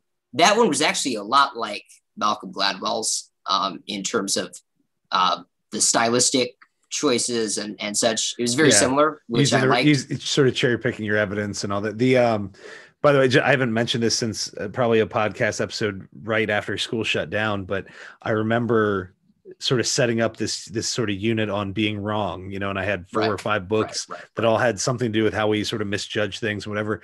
And I remember I don't remember which class it was in, might have been yours, but I remember a couple of students asking me about, what do you think about this coronavirus? And, do you think they're going to shut down schools and all this stuff? And I was like, well, I think we were all wrong. But I was like, it sounds bad, but it doesn't sound that bad. And I was like, my concern is people are going to get nervous. They're going to shut down schools too early. and then we're going to end up having to come back, and they're going to make us make up school time over the summer because of blah, blah, blah. And then, I think it was literally like 2 or 3 days later, school shut down, and we weren't back in the building for, almost a year. I honestly thought when they were planning to open it up back in, because I think there was some plans, there was some talk about opening it in the fall of the 2020 to 2021 school year. Right. And that happened for the elementary kids and for some of the Academies of Latin programs. At least that's my understanding of all of the events that transpired. And I was like, no, they're going to go back to school, and then a couple weeks later, they're going to be sent back home. And I was saying the same thing in March. We're going to go back. It'll be a week or two, and then we're going to be sent back home again. And I was completely wrong about my predictions. Yeah, I just love that. I'm like, hey, here are all these books about being wrong, and then I had this talk, at the class, and then I was like, oh, and I was miserably wrong, and I did a podcast episode about it, sort of explained like, hey, I was wrong, and the books are actually useful in thinking about it. But I will say that if you like to think about it that way, I'd highly encourage you to think about the differences between Blink and Talking to Strangers. I feel like they're the opposite sides of the coin. Whereas Blink, we're talking about the value of the snap judgment and the fact that our intuition is usually right, at least in certain contexts, most of the time. Talking to Strangers is the opposite. It's almost like a self-refutation, if you will. Wait a minute, maybe we ought to rethink that. Maybe I'm not as good as I thought. And maybe maybe the fact that there's probably a good 10 to 13 year time difference between the two says something either about Malcolm Gladwell or about how we've evolved as a society, or maybe both, probably both. There's a good university level paper in there somewhere. Yeah. So, all right. So we got Gladwell, a mention of being wrong. Anything else? I've been told that The Hunt for Red October, both the book and the movie, is good. I haven't read either the book or watched the movie, so I don't know, but I've been told that I need to watch it considering I'll be on submarines in the Navy. That's my duty assignment. I remember reading, I started the book. It's a really long book. I started reading it in like middle school, and it was a little too technical and a little too long, and I gave up at some point. The movie is really good, and the book was, I don't remember, it was okay, but I know I didn't finish it. The movie has Sean Connery in it, so how can you go wrong? As for other movie film recommendations, I don't watch movies too much. That's been a point that has caused much distress among so many other people that I've talked to, because I don't know XYZ cultural references. I don't get why. I, for instance, don't understand why the Avengers Endgame is such a big deal and the Infinity War movie is such a big deal. And so when I talk to people, now granted, I did watch, was it, I care which one came first, Infinity War or Endgame? Infinity War, then Endgame. So I watched Infinity War and I thought it was great, but I didn't understand anything of what happened there because I hadn't seen any of the previous 20 some odd movies. Yeah. Great movie. I just didn't get any of it. And so when I tell people that was my first one, they're like, what are you doing? Dude, you're missing 20 films and probably 40 solid hours of film there. And I'm like, whatever. This was a free movie ticket. Yeah. I wasn't going to pass up on it. I was never into them either until my kid got, he's probably arguably still not old enough to watch them, but his friends at his preschool all got into Avengers. So I've now seen all of them. But I know what you mean, because with the finger snap, there are all the memes about the finger snap. And I'm like, I don't get it. The finger snap, the stones. Yeah, I had no idea what was going on. Yeah, so great movie. I didn't care either for a while. Great movie, but I didn't understand any of it. Okay. Apart from that, James Bond, because I've been watching James Bond since I was a little kid. I don't know if that says something about my parents or myself or both, but I like watching James Bond movies. I'll continue to watch them. And besides that, I don't really know much about movies. I do know a lot about television, C-SPAN. Call me old, but I watch C-SPAN. I love watching C-SPAN. And a lot of my classmates used to have inside jokes about calling me Grandpa Simone about it and blah, blah, blah. But I like watching C-SPAN. For other forms of enjoyment, as opposed to getting some form of news in my brain, I like watching JAG. I don't know if you've seen that, but it has David James Elliott and Catherine Bell opposite each other in it. Great TV show from that was running from 95 to 05 about the Judge Advocate General Corps of the United States Navy. Great show. That was what created the NCIS universe, if you've ever gotten into NCIS. Yeah. So NCIS is a spinoff of JAG. Did not know that. And then NCIS Los Angeles and New Orleans are both spinoffs of the original. Do you watch all of these shows? I do. I watch all of them. You're into the alphabet shows. I call them alphabet shows. Yes. My parents really like them. Shows. I don't know. Yeah, I don't know. I have a couple friends who watch them too. And NCIS Los Angeles is connected to Hawaii Five-0, which is connected to the new Magnum PI reboot. So that universe is huge. It's almost as big as the Dick Wolf Law and Order universe, which I'm also into. I think the original and the latest one, Law and Order Organized Crime, are top notch. You know what's going to happen? You're going to end up being a lawyer. You're going to go through all this IT stuff. You're going to be in the Navy. You're going to be a JAG. That's what you're going to be. That's what's going to happen. I was flirting with this idea because the Navy actually does have a program that takes its enlisted people and gives them an opportunity to get a law degree and become part of the JAG Corps. And I was actually doing some serious research into that the other day. But anyway, that'd make me one of the career switchers, just like everyone else, which isn't a bad thing. But I was looking into that. I love it. But anyway, back to TV shows. I'll try to make this quicker. Law and Order, the original Law and Order, and Law and Order Organized Crime. They're both really good. SVU is okay. It's not my favorite of the entire universe. And the Law and Order universe is connected to the Chicago universe. So that'd be like Chicago Med, Chicago PD, Chicago Fire. Isn't that just like a whole night of like? Yeah, well, you know what? So Dick Wolf, like 4 hours of just.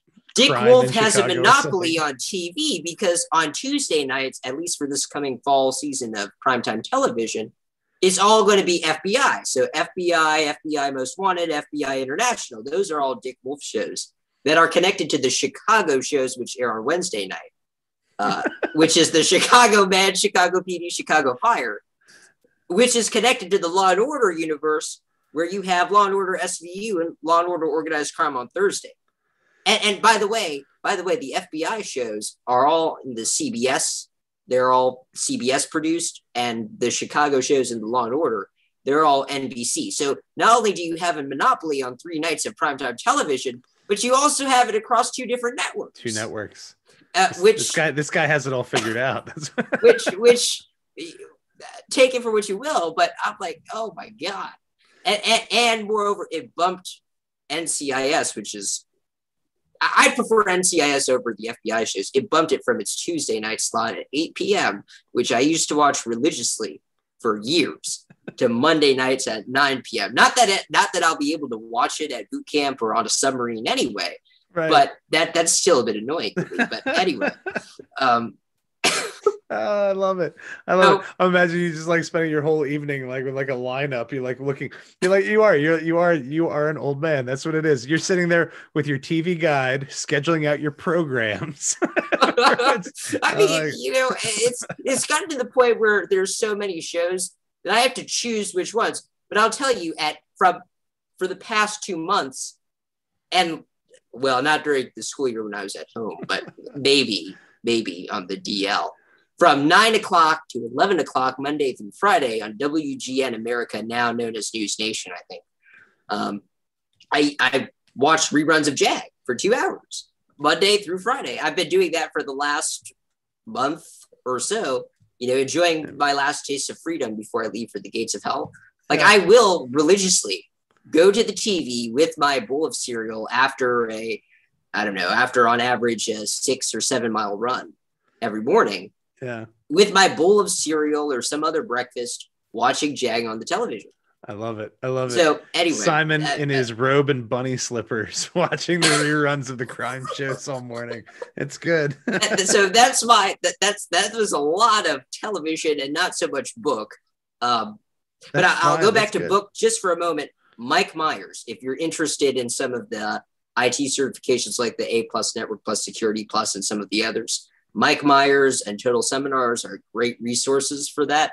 There are several. He has so many different editions of each of those books, but most of those are published by McGraw-Hill, and they're like the all-in-one certification prep stuff. Mm-hmm. Professor Messer also has some good stuff. It's not necessarily books, but it's a collection of videos and I guess cheat sheets or I don't know what test his prep guide, something like that. So that's good stuff too.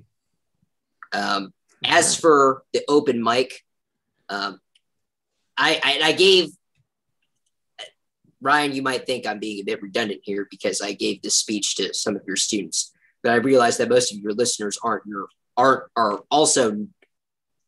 most of your students are probably not your audience listening to this. So true. I'll say it again. Life isn't about the things you don't do. It's about the things that you do. You said do.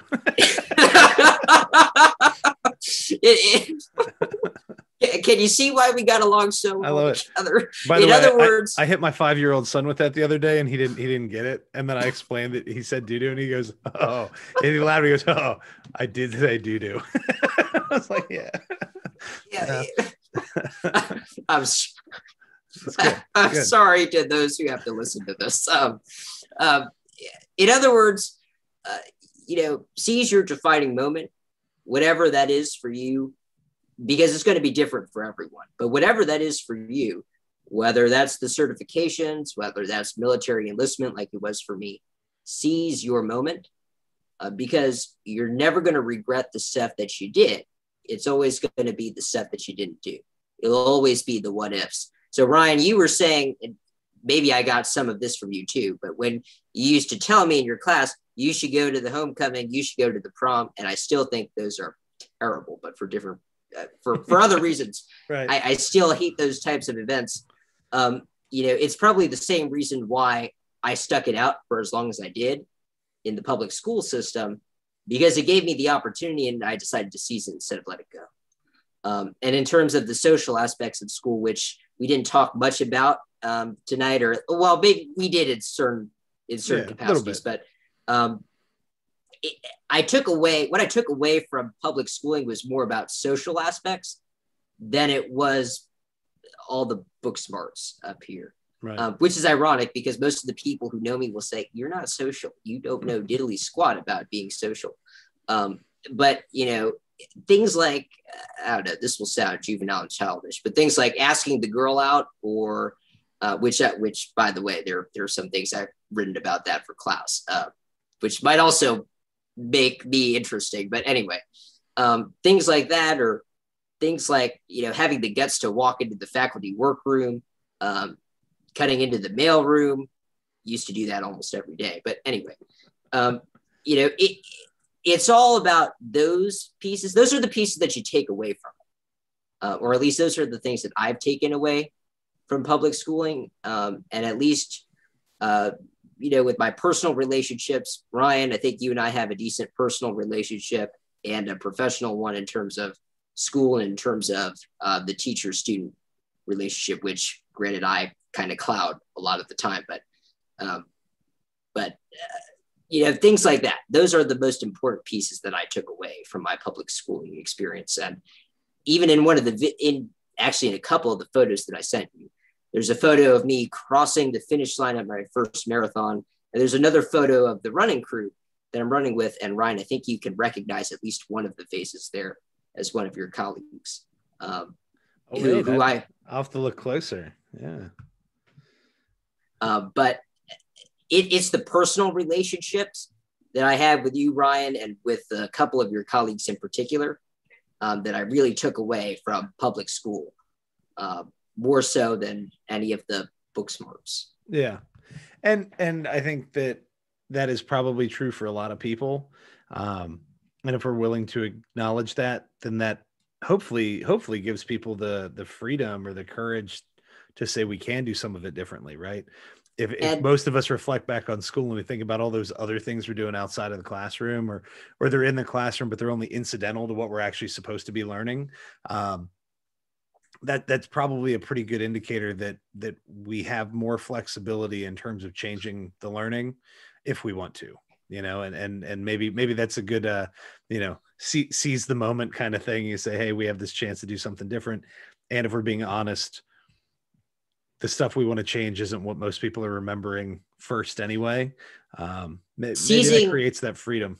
Seizing the moment is also, as you alluded to earlier, why I decided to go to my own high school graduation. And by the way, a lot of your colleagues, particularly in the math department, but a lot of your colleagues were very upset with me when I said, and granted, part of it was my delivery. It was in a meeting similar to this, but on Google Meet, which Google Meet, whatever, but Google Meet, in a math lab, Google Meet, it was like or actually, I think it was office hours, but anyway, it was like right, great. Because the class sponsor was talking to me about the graduation, blah, blah, blah. And I was like, yeah, okay, sounds great, blah, blah, blah. Sounds good. And I think they kind of caught the drift, and there was some outrage. That I was not going. Yeah. And one of the teachers who was in this classroom was very, very passionate about why I should go. And another one of the teachers said, I'm a stubborn son of a gun. But, I finally came around to it, and I didn't realize it, at the moment. Yeah, it probably was a good decision, but I didn't really recognize that until that day when the ceremony that was moved from 7 to 6 p.m. moved back to 7, and then it was broken up into 4 smaller ceremonies because of the thunderstorms and such that were in the area. And granted, this ceremony was supposed to take place outside. Just for other listeners who might not be aware of the situation of June 10th in Ashburn, Virginia. That it was a mess. So then pulled it off. Yeah. But yeah, seizing the moment up till the very end. That's probably the biggest takeaway that I've gotten from public school, followed very closely by some of the social pieces of it. Right. I love it. All right. Well, I tell you, I said you could do the start of the close. You want to end this thing? You did the intro. You set up a couple of your own questions there. You want to wrap it up as well? Is that? Oh dear. I don't know about the social media handles. I'll let you do that. But Ryan, this has been awesome. Thank you for having me on the ClassCast podcast. I think you can find the ClassCast podcast on Twitter at ClassCast Pod and ClassCast Podcast on Facebook. And was it classcastpodcast.com for the website? Something like that. That's right. This has been the 70 whatever episode. I don't know if you've had any other episodes. I don't know. Yeah, I'm still sorting it out. Probably 7. We'll see. 74, 75, something like that. So this has been the 70-something episode of the ClassCast podcast. Ryan, thank you very much for having me. Have a great day. Hey, thank you. That's great. Awesome, man. All right. Well, thank you.